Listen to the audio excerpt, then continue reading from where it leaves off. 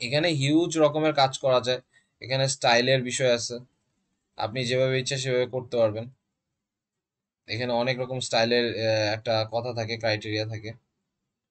তো এবং এখান থেকে চার্ট ডিজাইন, চেঞ্জ কালার, এখান থেকে কালার ফরম্যাট চেঞ্জ চেঞ্জ করে, লেআউট চেঞ্জ করে অনেক রকম কাজ করা যায়। তো এগুলো আমি আপনাদের উপর দিয়ে দিছি। আমি এক্সেল যখন আসবো তখন হচ্ছে এগুলো প্রত্যেকটা একটা একটা একটা ধরে ধরে ধরে ধরে দেখাবো।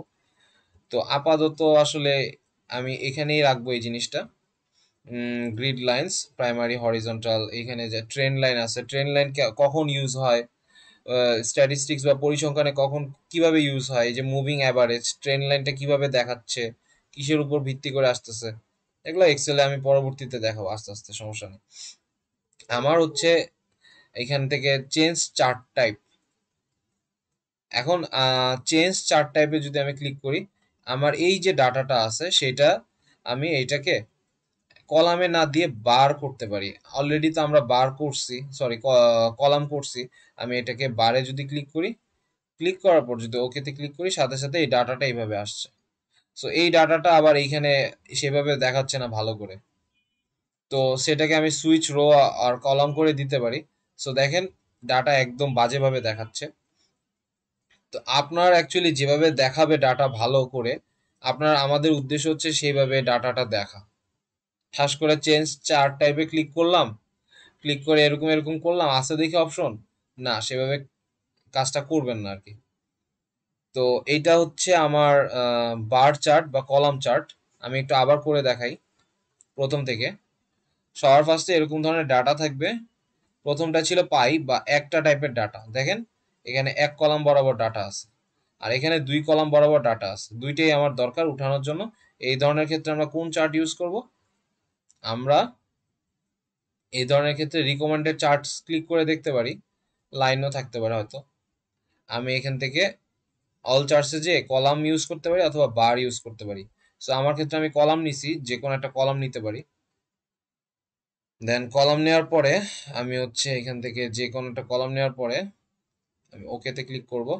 অথবা আমি কি করতে পারি, এটাকে সিলেক্ট করে অল্টার চাপ দিয়ে F1 এ চাপ দিতে পারি, যে আমার এইরকম আসবে।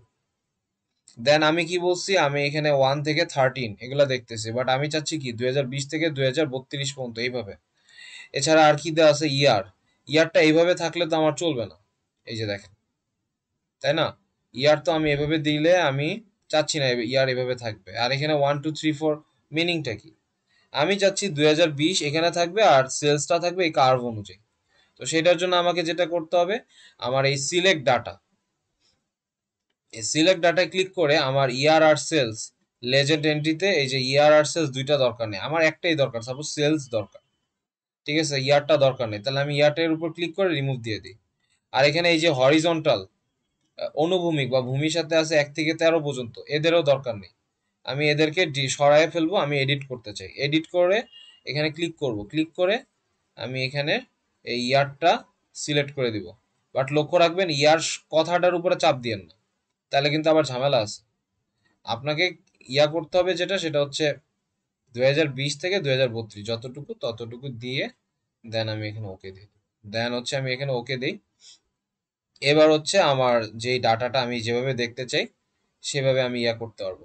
এবার হচ্ছে মোস্ট ইম্পর্টেন্ট, ধরেন আমাকে বলল যে পার্থক্য দেখাও 2020-এর সাথে 2029-এর ব্যবসা, 9 বছরের ব্যবসার কিরকম হয়েছে।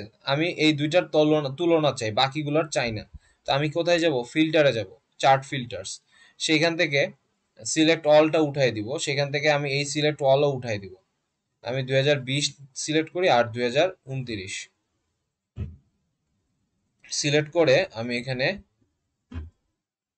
সরি এটা সিলেক্ট অল তো এটা রাখবো, সরি সরি, আমি এই সিলেক্ট অলটা উঠে আমি ধরেন 2020-এ ক্লিক করি, আর কোনটা ক্লিক করবো 2029, যেটা যেটা আমার দরকার। তো আর এখন হচ্ছে আমি অ্যাপ্লাই চাপ দিই। এখন দেখেন 2020-এর সাথে 2029-এর যেই তফাৎটা আছে আমি সেটা দেখতে পাচ্ছি। সিগনিফিকেন্ট যে চেঞ্জ, কার্ভটা কিরকম কিভাবে আসতেছে যাচ্ছে, বা এই তিনটা চারটা সবগুলো না নিয়ে। সো এইভাবে আমি দেখতে পারবো। এবং এখান থেকে যদি প্লাসে যে যদি আমি ট্রেন লাইনে চাপ দিই, হ্যাঁ ট্রেনটা কিরকম, ট্রেন লাইনটা অ্যাকচুয়ালি কিরকম লিনিয়ার ফোরকাস্টিং করে আমি সেটাও দেখতে পারবো। সো লিনিয়ার ফোরকাস্টিংটা কি, সেটা হচ্ছে এক্সেল এর ক্ষেত্রে খুবই অ্যানালিটিক্যাল, সেটা আমি পরবর্তীতে যাব। এটা হচ্ছে এক্সেল অ্যাডভান্সে, বাট এটা আসলে এতটা ইম্পর্টেন্ট না।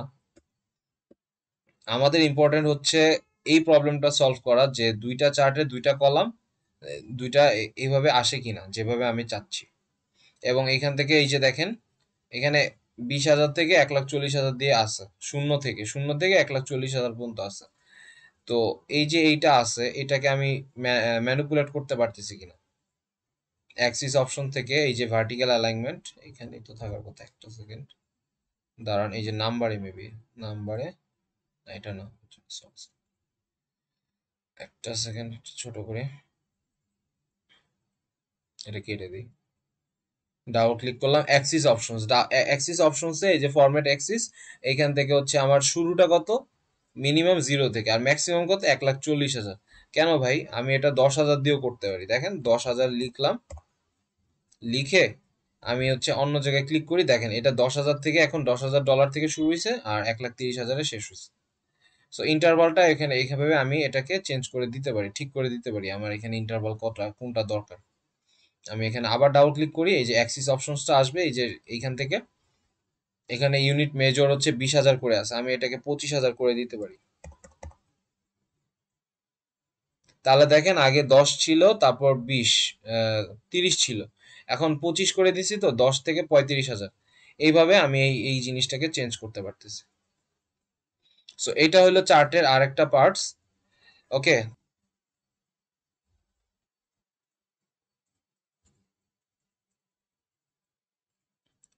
প্রথমে আমি কি করছি, সব সিলেক্ট করছি নাকি, তারপরে অল্টার F1 এ চাপ দিছি,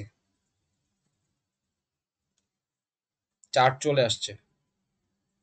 চার্টেই চলে আসছে ইয়ার আর সেলস।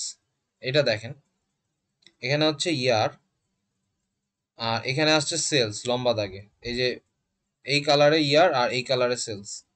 আচ্ছা, এখন আমি চাচ্ছি এরকম রাখতে না, সেক্ষেত্রে আমার কোথায় যেতে হবে, এনিওয়ান?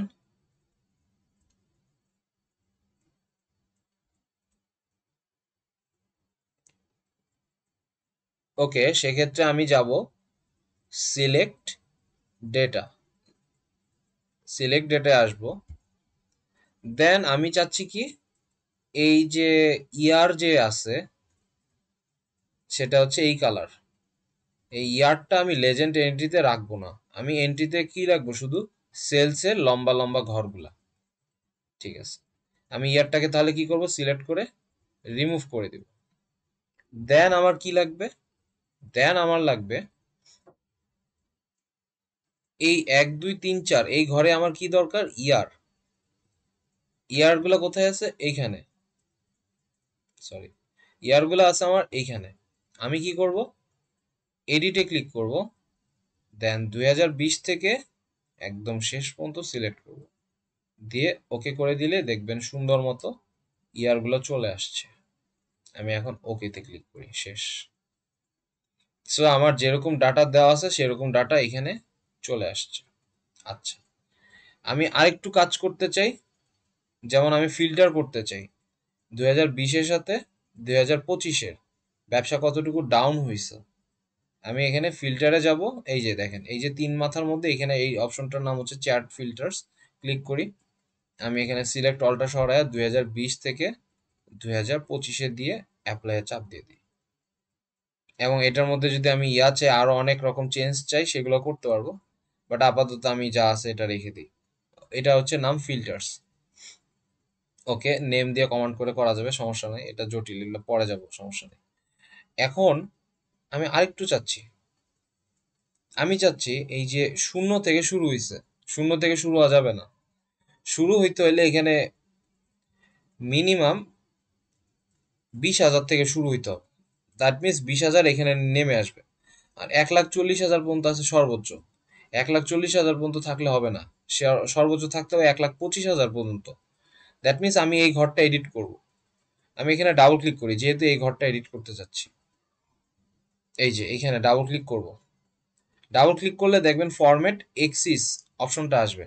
অ্যাক্সিসও বলে অনেকে, এক্সিসও বলে অনেকে। দেন আমি এই যে এই অপশনটায় যদি ক্লিক করি অ্যাক্সিস অপশনস, এখান থেকে মিনিমাম তাহলে এখন কত দিব, ধরেন আমি এখানে দিয়ে দিলাম 15,000। ম্যাক্সিমাম ধরেন আমি এখানে দিয়ে দিলাম 1,35,000, অটোমেটিক আসছে। আমি এখানে তাহলে 1,35,000 অ্যাকসেপ্ট করলাম।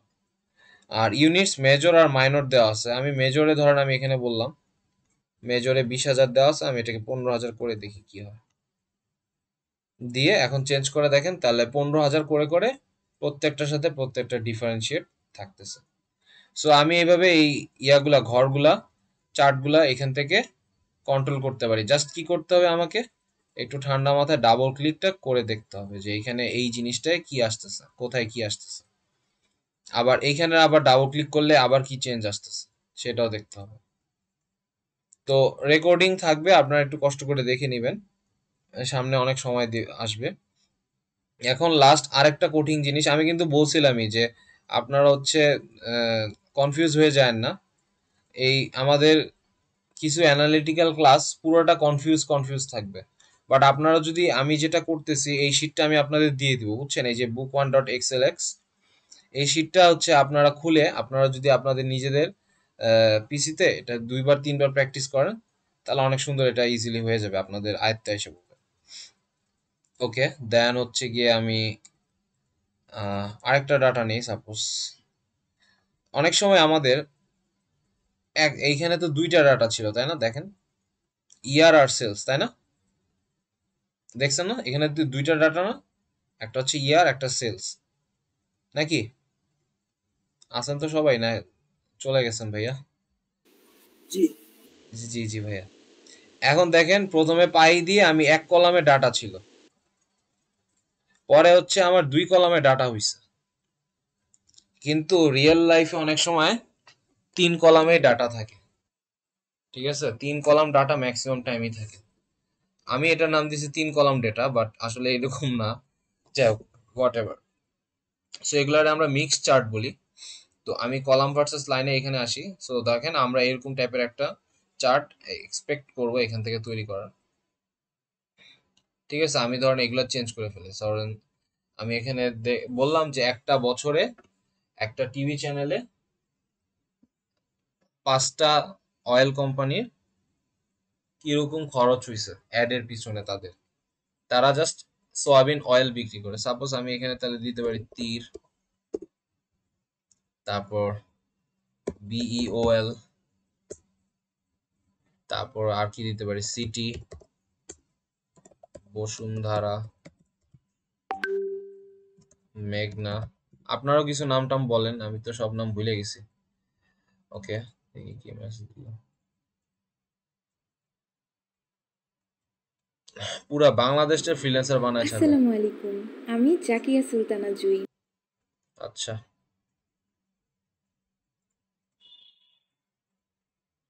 ওকে, আচ্ছা, সমস্যা নেই। দেখি, কই চলে গেলাম। আচ্ছা, তো এইখানে ধরেন আরো কিছু অয়েল কোম্পানির ইয়ার দেওয়া আছে। তো এখন আমি হচ্ছে ইয়াটা করব,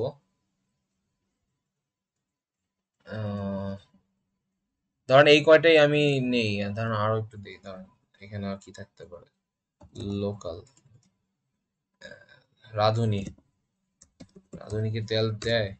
আচ্ছা, স্কোয়ার, কোম্পানি টোম্পানি সব মিক্স টিক্স করে দিয়ে দিলাম। আচ্ছা দেখি, এখন আমি যেটা করতে চাচ্ছি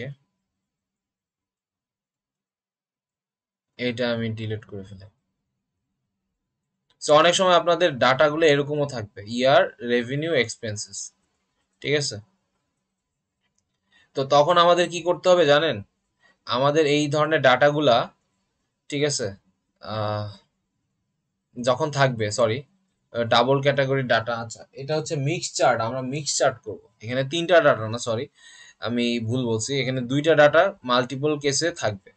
তো সেই মাল্টিপল কেসের ডাটাগুলোকে আমি কম্পেয়ার করতে পারি, মানে 2টা ডাটাকে দুইভাবে আমি প্রকাশ করতে পারি। তো এটা করার জন্য আমাদের কি করতে হবে, আমাদের ইনসার্টে একটা নতুন ধরনের ডাটা দেওয়া আছে। এটা হচ্ছে 13-র পরেই মোটামুটি এই এডিশনটা আসছে, এর আগে আসছে না। এটা হচ্ছে কম্বো ডেটা। কম্বো ডাটার ক্ষেত্রে এই যে দেখেন, ভেরি সিম্পল। আমার বিভিন্ন রকম চার্ট আমি এখানে ইউজ করব বিভিন্ন জিনিসকে প্রকাশ করতে। সো দেখেন এখানে দেওয়া আছে কি রেভিনিউ। রেভিনিউ আমি যখন নিব তখন সেটা ক্লাস্টার্ড কলাম, এই যে লম্বা লম্বি এই কলামগুলো আছে দেখেন, এই যে যেটা আপনার পছন্দ হয় আপনি সেখান থেকে এটা নিতেছেন, ঠিক আছে। এখন এটা যদি পছন্দ না হয়, আপনি ধরেন লাইন নিলেন, তাহলে দেখেন দুইটাই তো লাইন দাঁড়াইলো, একটা হচ্ছে স্ট্যাক লাইন আর একটা হচ্ছে শুধু শুধু লাইন। আবার আপনি যদি বার নিতে চান তাহলে এই জিনিসটা এভাবে দেখাবে, যেটা কখনোই মিনিংফুল না, ঠিক আছে। আবার এটা ক্লাস্টার্ড লাইন নিলেন, আমি আবার এখান থেকে যদি এরিয়া নেই তাহলে এইটাও তো মিনিংফুল না। আমি হচ্ছে এইটাকে যদি আবার হচ্ছে এইভাবে নেই, কলামে নেই, তাহলে দেখেন এইটাও মিনিংফুল না। সো আমার মিনিংফুল হবে এমন ভাবে চিন্তা করে আমাকে ডাটা নিতে হবে, ঠিক আছে। তো সেক্ষেত্রে আমি যেটা করব সেটা হচ্ছে, ধরেন আমার এখানে যেটা মিনিংফুল হয় সেটাই করব। তো আমার ক্ষেত্রে এখানে হয়, ধরেন আমি ক্লাস্টার্ড কলাম নিলাম, আর এখানে একটা লাইন নিতে পারি,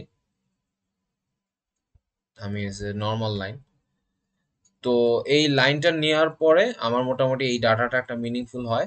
সো এই ধরনের ডাটাগুলোকে আমরা বলি কম্বো ডাটা। কম্বো ডাটার ক্ষেত্রে এই জিনিসটা এভাবে কাজ করে। আর এটা হচ্ছে প্রাইমারি অ্যাক্সিস, এটাকে বলে প্রাইমারি অ্যাক্সিস, আর এটা হচ্ছে সেকেন্ডারি অ্যাক্সিস। তো প্রাইমারি অ্যাক্সিস কি আর সেকেন্ডারি অ্যাক্সিস কি, ওটা নিয়ে আমরা পরবর্তীতে আলোচনা করব। এটা আপাতত আজকে না আলোচনা করি, আজকে মেবি এমনি একটু একটু ডিটেলসে চলে যাচ্ছি। ইয়াটা আজকেরটা এইখানেই থাকুক, চার্টের বিষয়টা। চার্টটা মেবি তাড়াতাড়ি শুরু করছি। আচ্ছা, আমি এখন এবার পিকচারে আসি। পিকচার আমি অনেকভাবে আনতে পারি। তো অনলাইন পিকচারটা আমি আগে যাই, বাইরের থেকে তো পিকচার আনা অনেক সহজ। অনলাইন পিকচারে যাই। এইখানে বিং এর সার্চ ইঞ্জিনের এখন আগের থেকে অনেক আপডেট করছে, অনেক পাওয়ারফুল করছে। এখন আমার খুব অ্যাড দেয় যে বিং এর নতুন ইমেজ জেনারেটর আসছে, আপনারা ট্রাই করে দেখতে পারেন। সো আসলে বিং এর অনেক সুন্দর সুন্দর ইয়ে আসছে। আমি যদি এখন এখানে দেই নেচার ওয়ালপেপার লিখে সার্চ করি, তাহলে দেখেন অনেক সুন্দর সুন্দর সে হচ্ছে আহ, সে ছবি আমাকে দিবে। এইখান থেকে কোনো ছবি পছন্দ হয় যে কোনো একটা আমাকে একটু দেখান আপনাদের, এনিওয়ান। হ্যালো,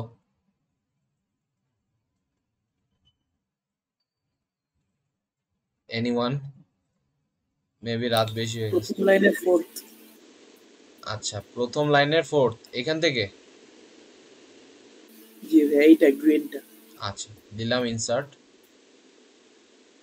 তো একটু ডাউনলোড হইতে এটা নর্মালের থেকে একটু বেশি সময় নেয়। এই যে দেখেন 4 থেকে 5 সেকেন্ডের মতো সময় নিছে। তো এটা তো স্বাভাবিক, একটা ছবি তো একটু লোড হইতে একটু সময় নেয়। এখন এই ছবির মধ্যে অনেকগুলো অপশন আছে, সেগুলো হচ্ছে আমরা অনেক দেখাই।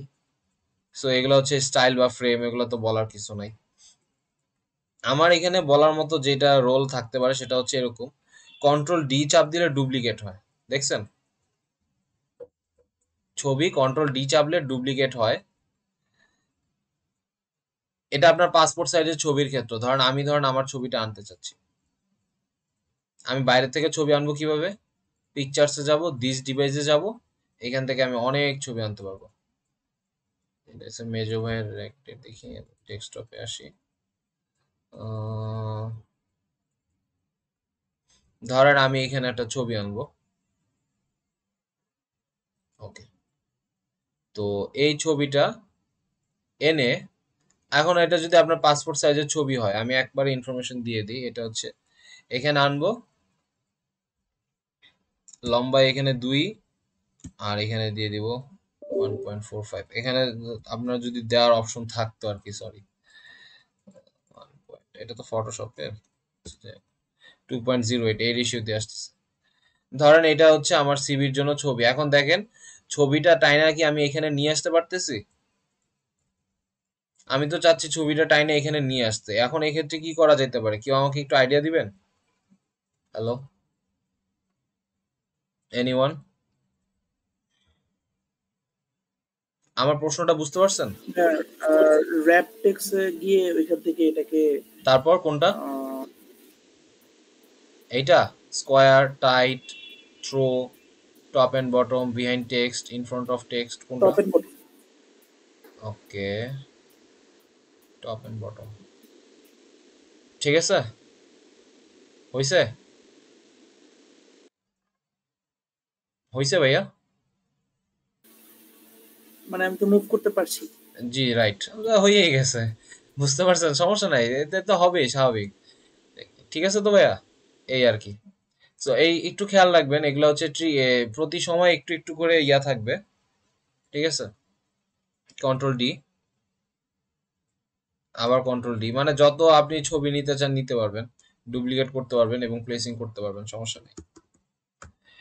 ওকে, তো এখন আমি আরেকটা বিষয়ে আসতেছি, সেটা হচ্ছে এই ছবি আরেকটা আমি নিতে হবে, আমি আরেকটা ছবি নেই।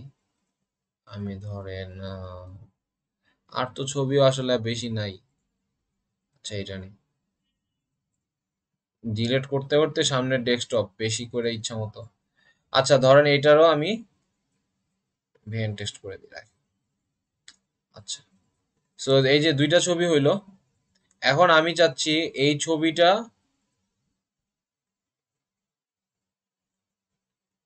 এই ছবিটা এটার পিছনে যাবে। এক্সাম্পলটার জন্য ছবি দুইটা বেশি ভালো ছিল না, যাই হোক, বাট তারপরও আমি, ধরেন আমি এই ছবির পিছনে এটাকে নিব, তাহলে কি করতে হবে আমাকে?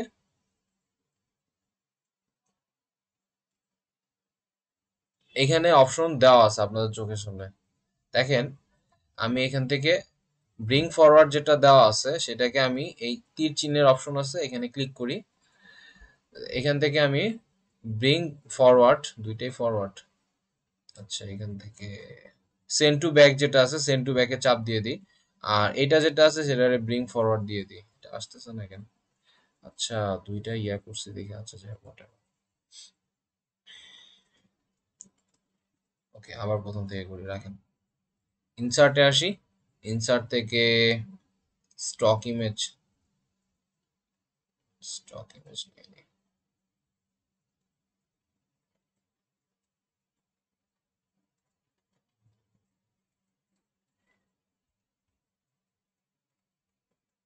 এটা একটা নেই আর এটা একটা নেই।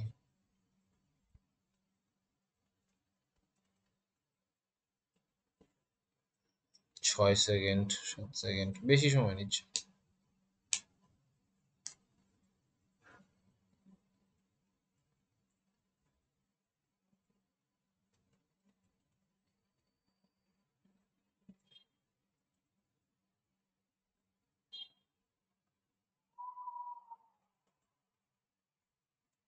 অনেক বেশি সময় নিতেছে,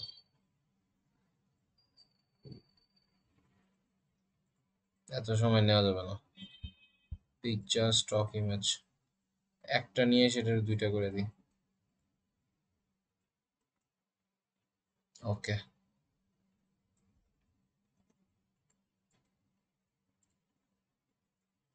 এটাও বিহাইন্ড টেক্সট, আরেকটা গেল কই?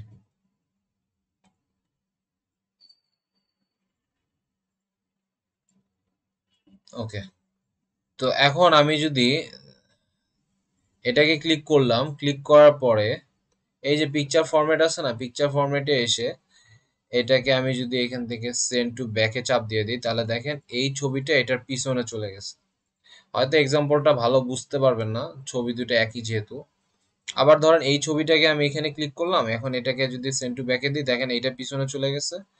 আবার এটাকে যদি আমি এটারে সামনে আনলাম, এখন এটারে যদি পিছনে দিই সেন্ড টু ব্যাক, তাহলে দেখেন এটা পিছনে চলে গেছে। So send to back R bring to front দিয়েও আমরা মাঝে মাঝে অনেক রকম শেপ করি, ইন্টারেস্টিং। তো শেপের বিষয়টা হচ্ছে নেক্সট দিন থাকবে, শেপ দিয়ে কত কিছু তৈরি করা যায়।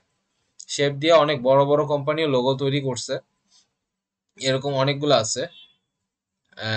তো শেপ দিয়ে, শেপের কাজগুলো নেক্সট দিন দেখবো।